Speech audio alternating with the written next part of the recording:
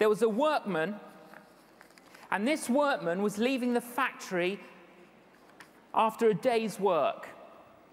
And he's pushing a wheelbarrow out of the factory.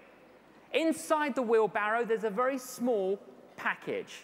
He's stopped by a security guard. The security guard says, "What have you got in your wheelbarrow?" He says, "Well, I've got a small box." The security guard says, "I can see it's a small box. What have you got in it?" He says, "Well, you know the sawdust that's on the floor at the end of a working day? Well, it's swept up and it's thrown away. Well, I needed some, so I put it in a box and I'm going to take it home." The security guard says, "Open your box." He opens the box, sawdust. He says, "Out you go." Second day, same thing. Third day, same thing. Fourth day, same thing. Fifth day, he's pushing out his wheelbarrow. Inside the wheelbarrow, there's a small box. It's the same security guard. The guard says, "It's you again. What have you got in your wheelbarrow?" He says, "Well, I've got the same as I had the other 4 days, sawdust." The security guard says, "Well, open it." He opens it, it's sawdust. The security guard says, "I've just got this feeling that you're stealing something. I just got that feeling."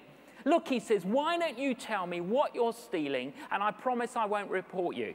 The man says, "All right then, I'm stealing wheelbarrows."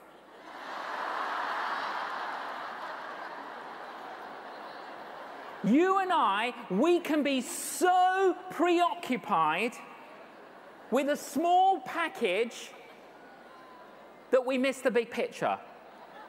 Many, many times, it's the grain of sand that's in our shoe that weighs us down, and we lose focus, we lose the big picture.